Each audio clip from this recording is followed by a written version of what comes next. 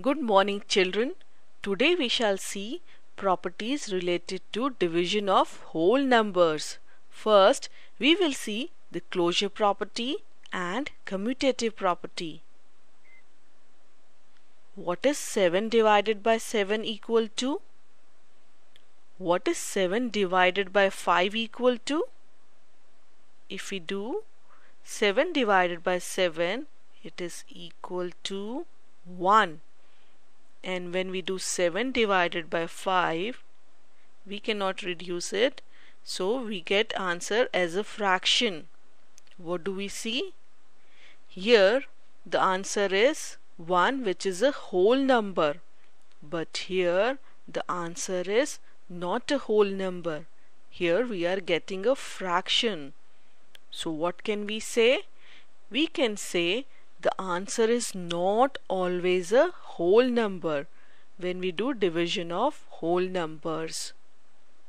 So we can say the closure property does not hold true for division of whole numbers, which means when we divide two whole numbers, we will not always get a whole number as the answer. What is 15 divided by 3 equal to? And what is 3 divided by 15 equal to? Are these two same? Let us try and see. If we do 15 divided by 3, we get 15 by 3, and this can be reduced. 3 5s are 15.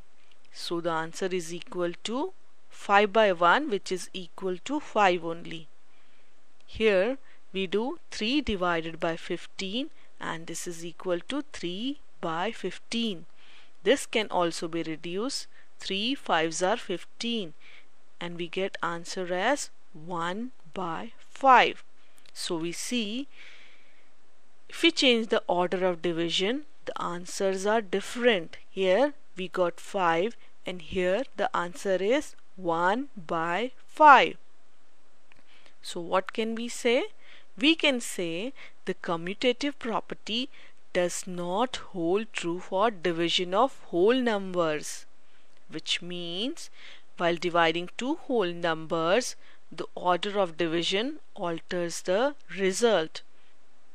As we saw, we did not get the same answer when we changed the order of division between 3 and 15.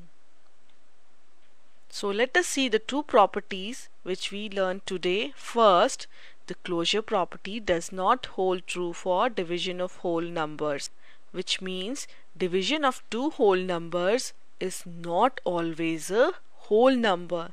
Like we saw, 7 divided by 7 is equal to 1, which is a whole number, but 7 divided by 5 is equal to 7 by 5, which is not a whole number.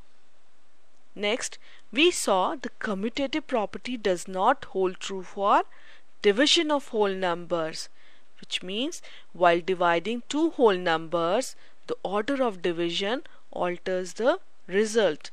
Like 15 divided by 3 is not equal to 3 divided by 15. That's all for now. Bye bye, children.